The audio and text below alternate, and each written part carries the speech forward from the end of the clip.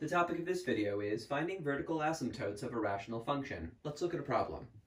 Capital F of x equals the rational function whose numerator is x cubed plus 1 and whose denominator is x squared minus 1. Okay, the steps for finding vertical asymptotes of a rational function are as follows. Factor each numerator and denominator and reduce to lowest terms. Then set the reduced denominator equal to 0 and solve for x. That will give you your vertical asymptotes, if any. Okay, so let's go ahead and go through that process. Let's use our side workspace to do our factoring. All right, we need to factor both the numerator and the denominator. Let's do the denominator first. We have to do both of them. We can do them in any order, and the denominator is easier. So x squared minus 1. This is a difference of squares. It's an x squared minus a 1 squared. So this factors as x plus 1, x minus 1. All right, there we go. Easy one out of the way. Now let's turn our attention to the numerator, x cubed plus 1. X cubed plus 1 is a sum of cubes. I know that because x to the third power can be rewritten as something cubed, and 1 can be rewritten as something cubed. What has to go in these parentheses so that when you raise it to the third power you get x cubed?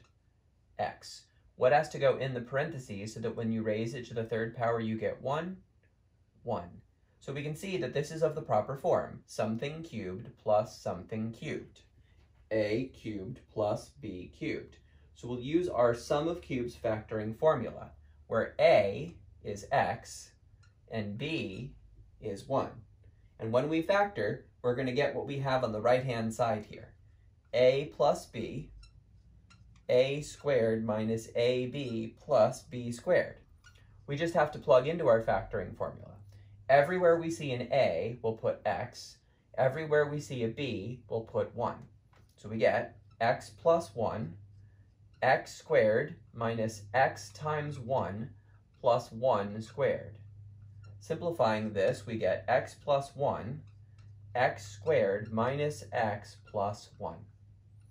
Okay, great. We've done both of our factorings, so now we can rewrite our original function using the factored form. So up top, we're going to get x plus 1, x squared minus x plus 1. And down below, we're going to get x plus 1, x minus 1. Okay, factoring is done. Now comes the reducing step. We notice that we have a common factor, top and bottom. So those are both going to cancel to the number 1. And remember that anything times 1 is itself. So our reduced function f of x is equal to x squared minus x plus 1 over x minus 1. Okay, so now we're ready for the final step of this problem, which is to set our denominator equal to 0. Our reduced denominator has to be set equal to 0. So I get x minus 1 equals 0, and by adding 1 on both sides, I get x equals 1. This is the equation of the vertical asymptote. It's not just the value of x, it's also an equation form. Remember from your previous math learnings that x equals 1 is the equation of a vertical line. If I were to graph the line x equals 1, it would be a vertical line that crosses the x-axis at 1. So this is what a vertical asymptote looks like.